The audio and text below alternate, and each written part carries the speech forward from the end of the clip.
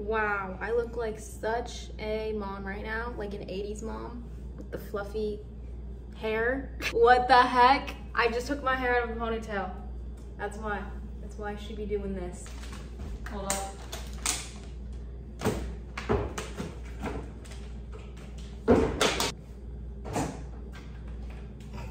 Just cleaning. Hello, it's Daytree. Welcome back to my channel. I'm gonna be doing a answering all of your questions type of thing, introducing you into my new life, pretty much what it is, because I kind of transitioned from being at home living with my parents during quarantine to going all over the place and not really telling you guys what's happening, and there's always a million questions and I never actually answer them.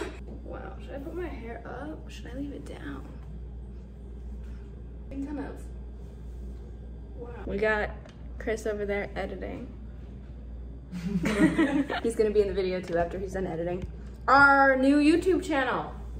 We have a YouTube channel together that we've been posting on every single day, but I'll get more into that in like 1 second. Also, I went to the mall yesterday and I got a new fit, and it really doesn't make sense, but it makes, you know, ignore that hair. It makes sense. Okay. You know what? One question, biggest question, is where am I living right now? Because clearly it's not Canada. I mean, I have a tan. So I've been living in Mexico for the past 5 months now, and we've been living from Airbnb to Airbnb, but right now we're living at a resort, which sounds crazy, but wait, I'll show you. Literally, as I'm filming this with the ring light right there, there's people down there at a pool with a little mini bar. But yeah, I don't think we were actually planning on staying in Mexico for this long, but Christian's passport expired, so we've kind of just been chilling here until that gets sent back and worked out, because he's renewing it in between like mailing to the conservatory, I don't know what it's called. Consulate. It's the consulate. But it's actually really been good. This is not the worst place to be stuck, and it's beautiful outside all the time. We're living on a resort, which is wild. I never thought I would ever say those words. Also, this video, another question I get all the time is, why did I cut my hair and why did I stop wearing makeup? Not so much the makeup one, but a lot with the hair one. So, cool story is my hair's always been pretty short-ish since you guys have like known me.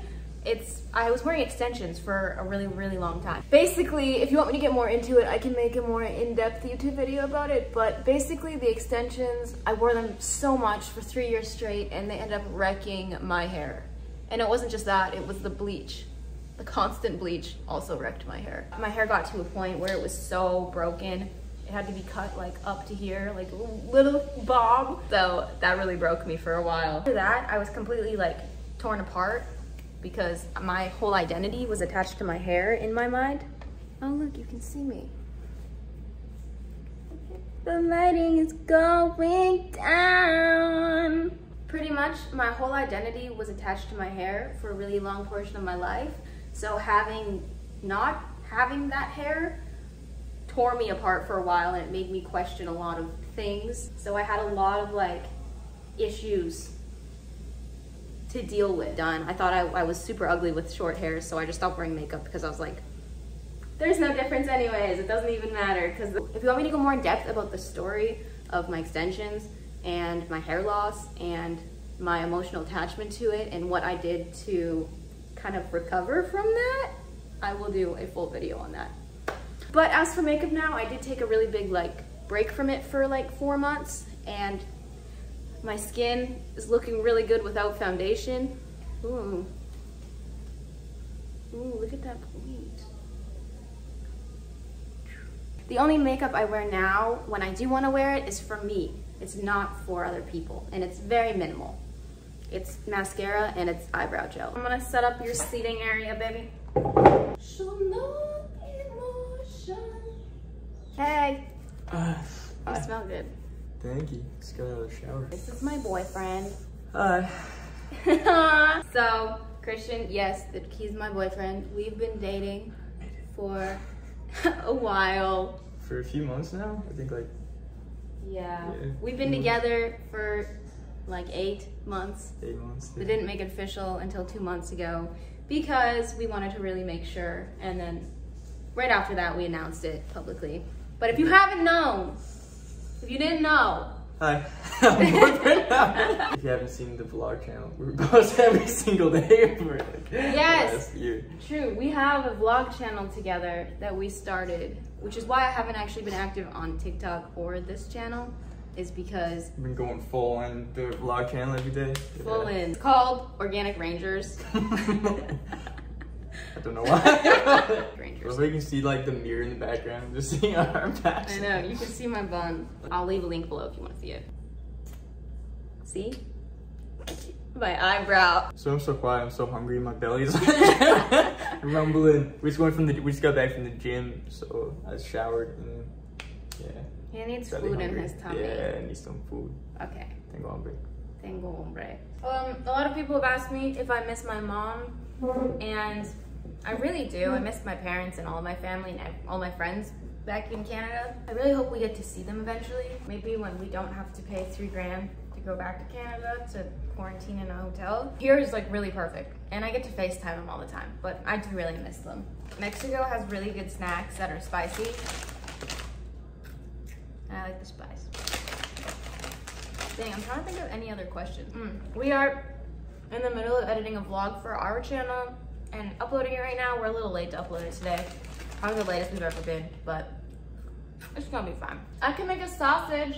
Yes, please. You want like a sausage bowl? Yes. With like rice and like vegetables? Yes, please. Okay, I'm gonna make them.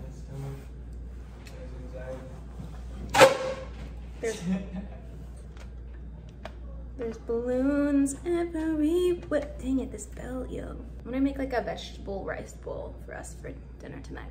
It's wild. In Mexico, the water's not very safe. Oh wait, I'm gonna get the ring light over here, hold up. In Mexico, the water isn't safe to drink.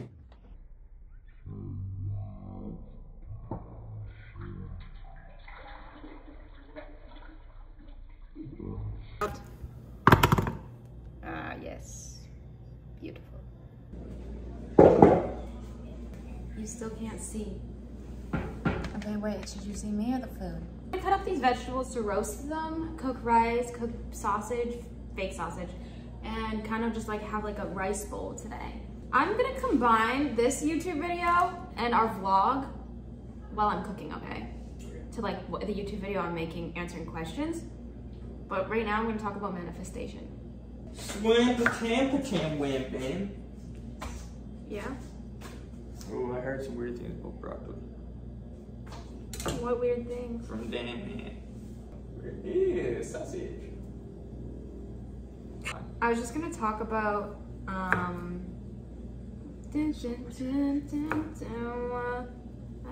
oh, I manifested Chris.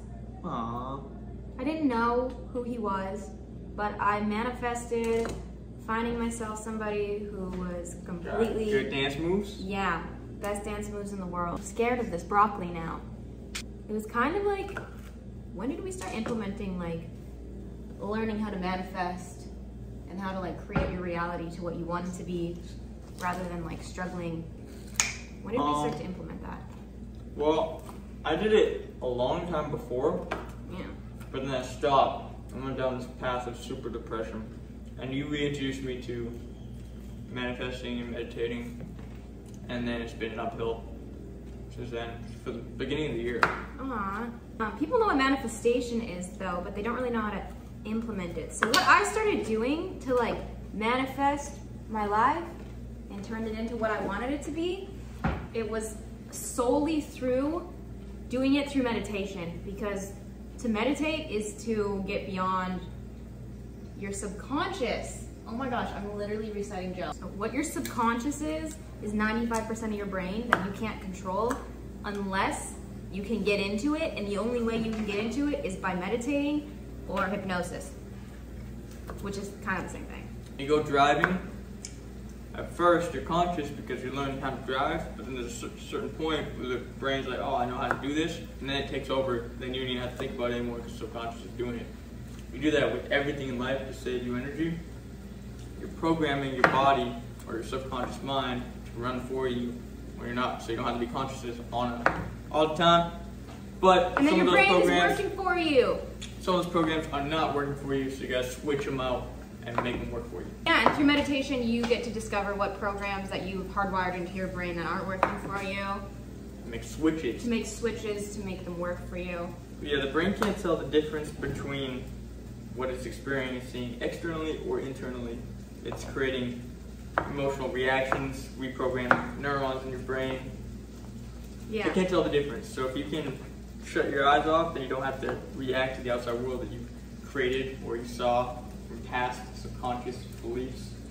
And there's a ton, Make switches. there's tons of different studies done to show and to prove that your brain can't tell the difference between when it's thinking a thought or when it's actually doing the event. Yeah, there's no difference to the brain. But I used that for the past 8 months, practicing that, and I'm at such a healthy place right now where I'm happy with everything that I'm doing, and I'm actually like really loving life. Welcome to Cooking with Chris. Beautiful, broccoli. Low key, I want to have my own cooking show when I'm older, when I grow up. I'm gonna chop garlic up and add a bunch of seasonings and a little bit more oil on top, just so they taste good, because you need to season your food.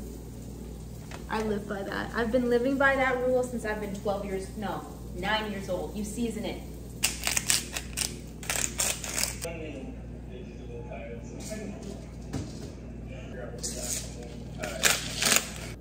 And voila, a vegetable vegan bowl. Lots of love.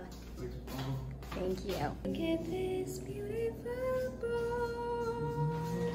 Okay, it looks weird with flash on. How do you like your bowl? Boom. Thanks, baby.